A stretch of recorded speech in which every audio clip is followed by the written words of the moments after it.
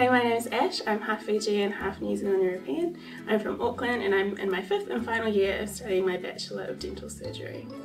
So I chose dentistry because I love how hands-on it is. You're working as a team, you work one-on-one with patients, and restoring someone's smile and seeing them leave the clinic happy is just the most awesome feeling. I chose to study at Otago because it's home to the only dental school in New Zealand, and I've received so much support while I've been down here. The pupil program is phenomenal.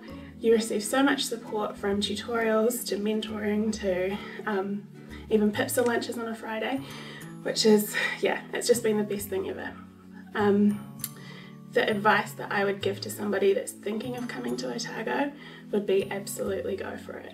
Health science is a really cool program if you're not really sure what you'd like to get into. Say yes to lots of new opportunities, make heaps of friends and have fun.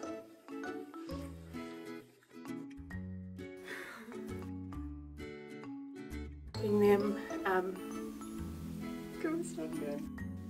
meet patients and